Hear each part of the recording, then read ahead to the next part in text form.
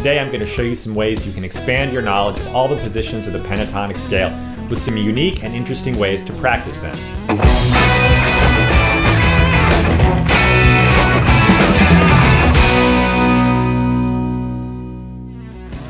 Alright, so as guitar players, we all know how the pentatonic scale sounds and works, and we use it a lot. Because as guitar players, we're typically playing blues, rock, metal, funk, styles of music where the pentatonic scale is a predominant sound. But one of the biggest questions I get from my students is how to expand the pentatonic scale and break out of the same shape in the same box. So one of the first things we probably all learned playing guitar is how to play the basic pentatonic scale form.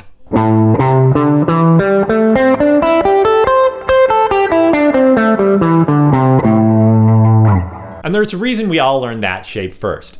For one thing, it starts with the root, so it's easy to find. If you're playing in the key of A, you find the A, you're playing A minor pentatonic. The other reason is the layout. This is a very simple and easy layout to learn. 1-4, 1-3, 1-3, 1-3, 1-4, 1-4. It lays out really well with the fingers. But a lot of players, after a certain point, feel boxed in by this and really want to be able to expand playing the scale up and down the neck. So the next step is to then learn all the other pentatonic forms. Now there are 5 pentatonic scale shapes. There are 5 notes in the pentatonic scale, and each of those shapes gets to start with a different note of the scale. So the A minor pentatonic scale, the notes are A, C, D, E, and G. So each of those notes gets a chance to be the starting note.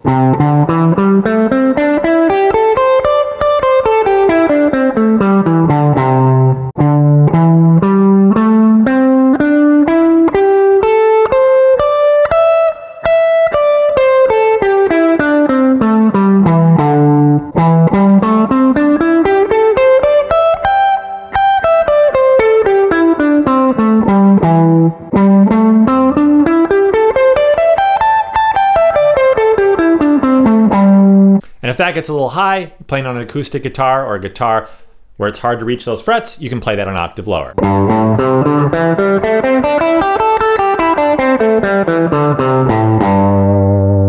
So the next step after learning all of those positions is to learn how to connect them so you can play fluidly across the neck and you can really express yourself on the guitar using pentatonic scales in all different registers. So one way to do this is to connect the scale forms in playing a 3-octave scale. So we're going to go to an E minor pentatonic, and we're going to play a few notes from each of those positions to get us 3 octaves of the pentatonic scale. It goes like this.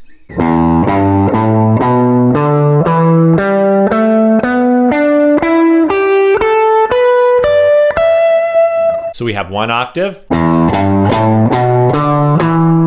2nd octave, and the 3rd octave.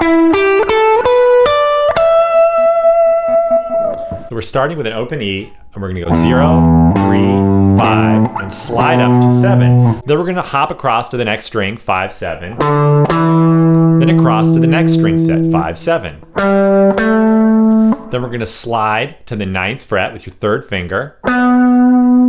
Then we're going to hop to the next string set. So we're in a new position now, and this is going to be 7 and 9 on the 3rd string. Then we're going to shift to 8 and 10 on the B string, the 2nd string, slide to 12, and then 10, 12 on the 1st string. So all together, I'll play it slow.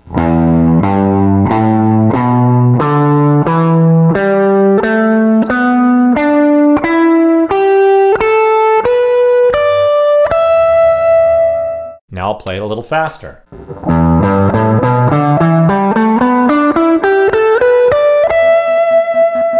Anytime you run any of these scales, it's also important to play them backwards. Learning them descending helps you learn the scale, making sure you really know it. I know at first it feels like you're driving backwards. It's a bit confusing, but it really ensures that you know all the notes of the scale, know where they are, know the proper fingerings. And additionally, when you play music, you're also going to descend as well as ascend. So we want to get that down. So you can play something like this. Go up.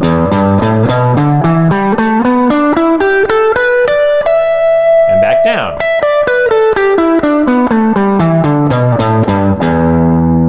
And I like to throw in an extra note. That G.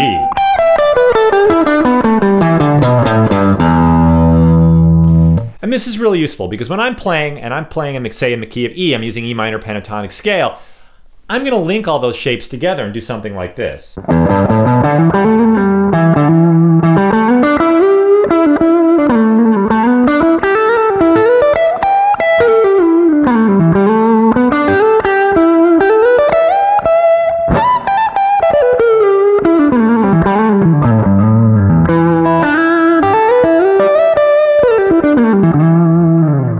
So I don't know exactly when I'm going to move up or move down. I just go with what I'm hearing and what I'm feeling, but I know where all those notes lie in the different positions. So one way I recommend practicing all the pentatonic shapes is to do up one, down the other. And this is a great way to really understand the shapes, being able to move from one to the next and get the full forms under your fingers. So we're going to do this example in F minor pentatonic, and we're going to start right here at the first fret, and we're going to play up the first position, and then down the second position.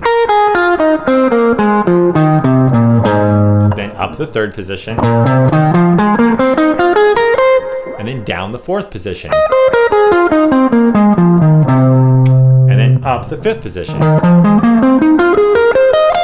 And then down the first position. We're back at the first position an octave higher. So you get something like this.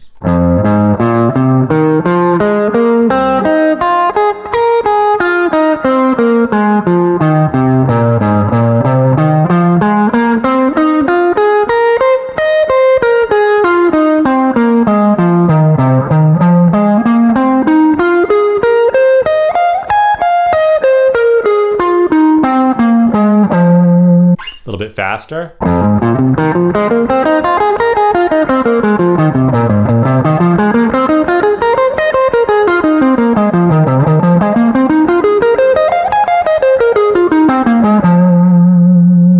And then you can go back down. So we'll go down the first position.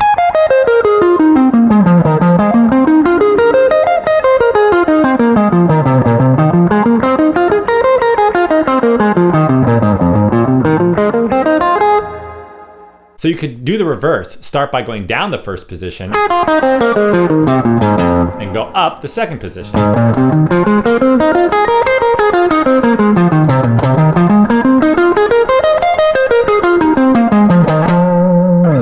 It's really worth practicing getting that under your fingers to really understand how to link the shapes. So here's another cool example.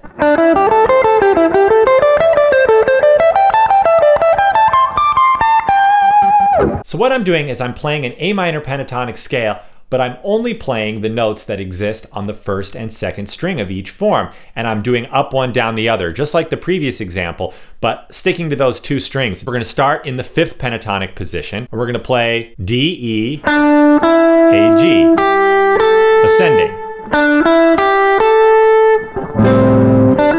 So we're thinking over an A minor pentatonic. Then we're going to go down in the next position, the first position of the pentatonic scale. 8, 5, 8, 5. So going up, then down in the next position. Then we're going to go up in the next position. 8, 10, 8, 10. Then down in the next position. 12, 10, 13, 10.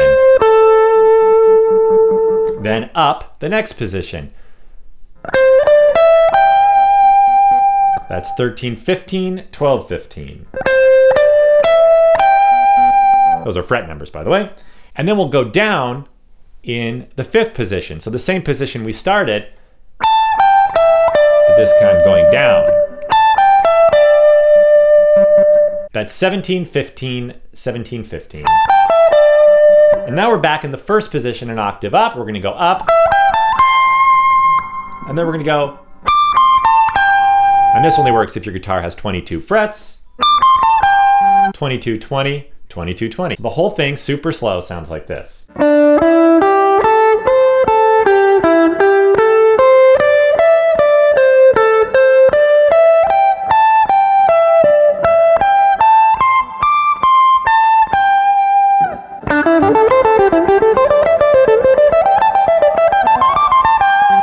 And you can take it down.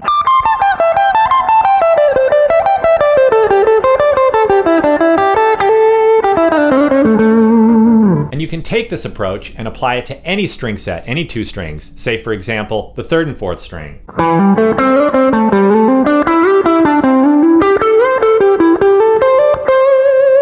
So what this does is it forces you to really learn where each pentatonic scale position is, even isolated to just two strings. Now, you wouldn't want to make your entire solo this pattern because it sounds predictable, but you can use bits of it as a way to get from the lower register to the higher register or vice versa.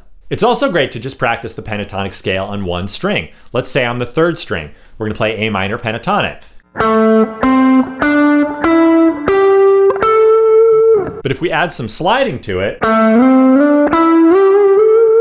we can get kind of a Derek Trucks slide guitar kind of thing.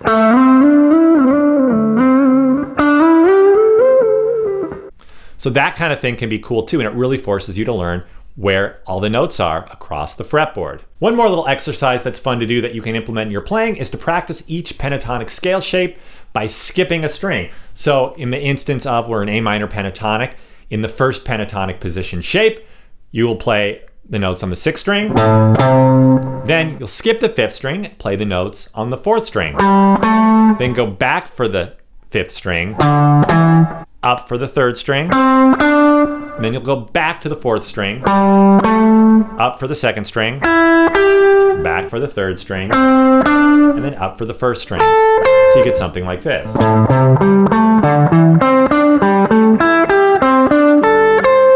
Sounds great going down too.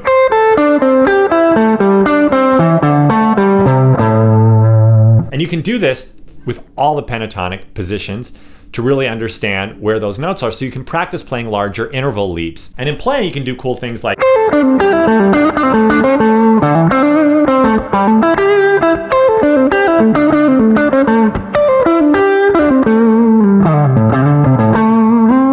Thank you for watching this video. I hope these examples give you some new ideas for your pentatonic scale playing. Make sure to practice them in all keys, practice them with a metronome, and see if they come out in your playing. A lot of these ideas are what you hear when you listen to players like Eric Gales, Joe Bonamassa, Eric Johnson, Larry Carlton, players who have a really great knowledge of the pentatonic scale all the way up and down the fretboard. Hope these are useful. Once again, my name is Jamey Arent. Thank you for watching.